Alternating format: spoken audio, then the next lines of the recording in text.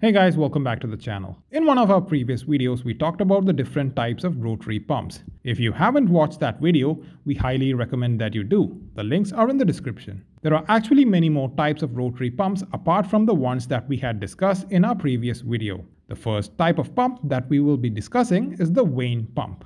The operation of the Vane pump is different from that of gear pumps and lobe pumps. The Vane pump has a solid shaft rotating at an offset from the center of the casing. The shaft has slots in it to accommodate vanes. The vanes fit closely to the rotor shaft and are able to move in and out as the rotor rotates. The vane action is aided by springs. The pumping action is caused by the expansion and contraction of the rotor, vane, and the housing. When the inlet valve is opened, fluid gushes into the pump. A part of the fluid is trapped between the rotating vanes of the pump. The vanes transport the fluid to the discharge port.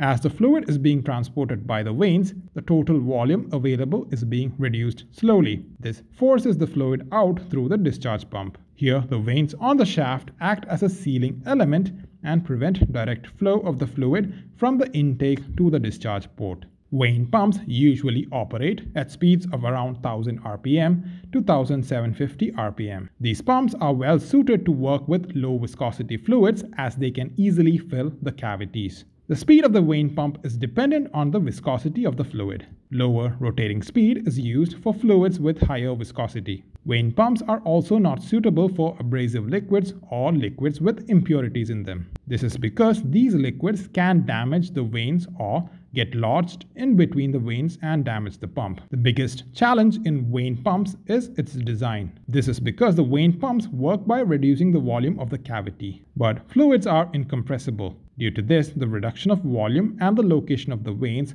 should be designed carefully. These pumps are most commonly used to transfer fuels.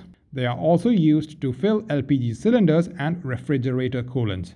They are also used in the transfer of all sorts of low viscosity fluids. The next type of pump is the screw pump. The screw pumps use one or more rotating screws to pump the fluid. The screw pump was initially invented by the Greek inventor Archimedes. The Archimedes screw was used to transfer water from low-lying canals to irrigation ditches. The working of this pump is very simple.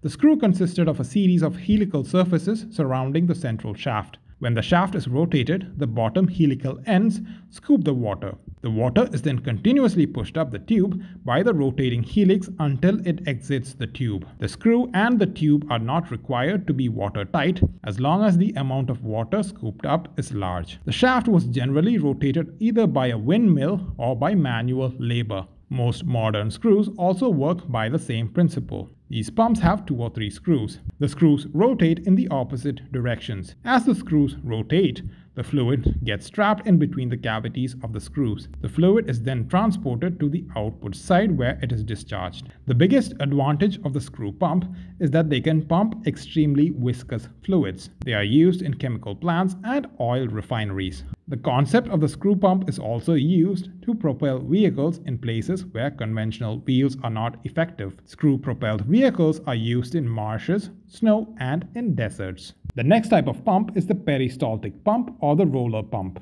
The peristaltic pump has a flexible tube fitted inside a circular pump casing. A rotor rotates in the middle of the casing with rollers attached to it. The number of rollers depend on the pump. The rollers are in constant contact with the flexible pipe. When the rotor is rotated, a part of the pipe is compressed. As the rotation progresses, the fluid inside the pipe is pushed against the outlet. The biggest advantage of the peristaltic pump is that the pump components do not come in contact with the pumped fluid at all. Due to this, the pump was initially developed to be used in heart surgeries as an artificial heart to pump blood through the body. These pumps are also used in the chemical industry to pump extremely corrosive fluids which could damage normal metallic pump components. Well, that's it for today's video, guys. If you found it interesting and learned something new, don't forget to like the video and subscribe.